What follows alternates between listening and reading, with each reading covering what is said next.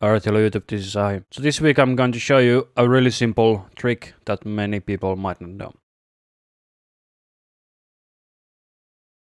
Alright, so you have a session here and you have your bar display here, but what about if you want to also see the time count?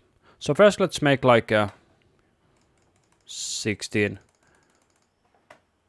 audio tracks and you want to see the seconds and you also want to see the bars at the same time. So what you do is that you add a track called ruler track and here you select seconds. But now we have a problem. If you scroll down, it disappears. So what we do is that we divide the track list. So we use this divide track list and we put it here, and you can also put other tracks there if you want. So if I want to say put the first track there, say it's my vocal record track. And now you can scroll through and the second track will follow. Anyway, I hope you enjoyed this super quick tutorial. If you have any questions or comments, please write them down in the comments below. Thank you for watching and make it music.